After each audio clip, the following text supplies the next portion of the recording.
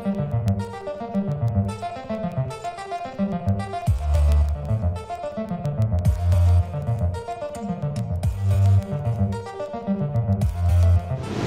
everybody, it's Terry. I am back at an old facility that I used to work at, I would say back in the early 2000s.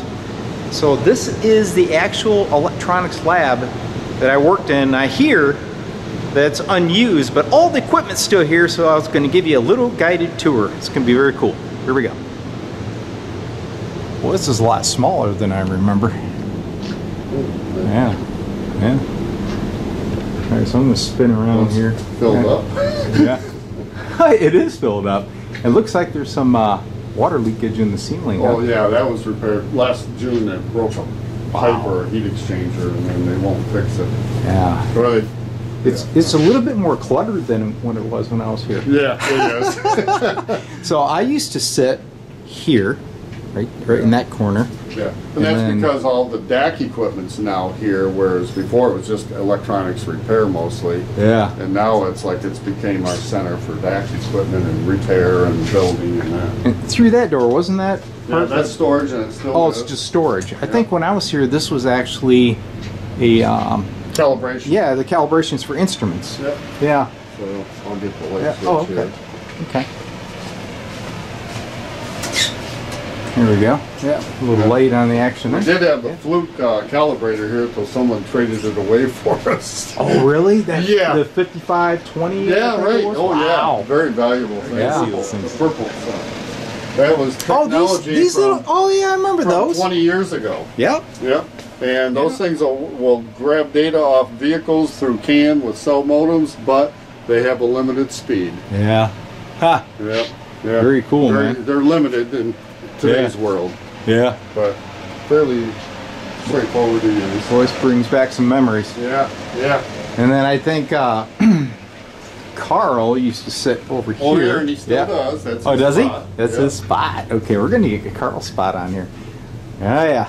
Yep, he's got his He's cleaner than me, but looks like some projects going on here. These are vehicle DataX box container systems, and so labelers. Yeah. Boy, those are nice. Well, one labeler failed and wouldn't work anymore. We couldn't get it to work. We buy a new one, and then the old one started working again.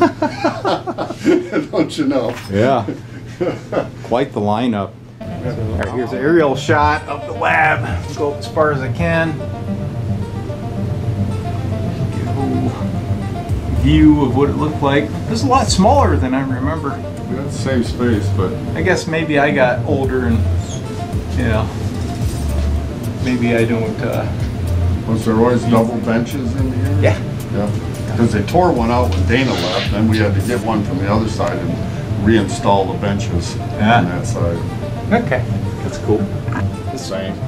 Yep, I remember that thing. Precision calibrator. We keep an eye on lab temp. That's another story. Monitor your temperature. Yep, and there's our Keithley meters. Those are Keithley, pricey. right? That's our high precision, and then you have, of course, your DC power supply there. Yeah.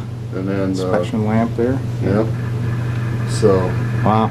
Yeah, and then and these are the Deutsch. That's connectors. All the Deutsch. Yeah. We're equipped to do just about anything that we need to do with Deutsch. We have whether it's 20 amp, 10 amp, 5 amp, or 7.5 amp, I think it is. So, we can cover the different sizes, the DT, DTMs, DTPs. Yeah.